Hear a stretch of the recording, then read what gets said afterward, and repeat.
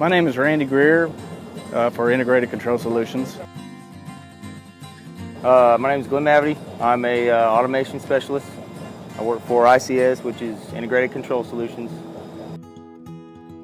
Basically, we use variable speed drives, variable frequency drives to control the pressure of the water going down the hole, the fluids going down the well. If the pressure gets too high, we can remotely slow down the pump so we don't go over our pressure rating. That's the main reason that I like to use them in the field. Just having the capability to do that is a huge benefit.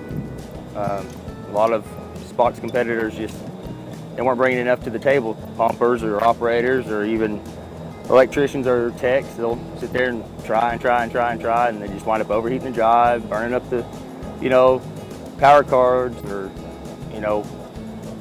I've seen just about everything. And it's not that case so far with SPOC. I mean, if it's loaded up, it doesn't really care whether it's loaded or not. It starts the same every time. They're very user-friendly.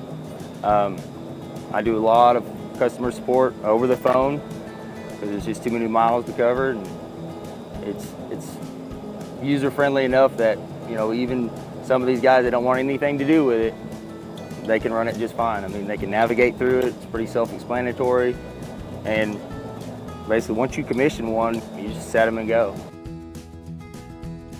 And since we've been using SPOC drives in the field, I mean, we have had very little trouble. We've had excellent customer support. Really impressed with the drive.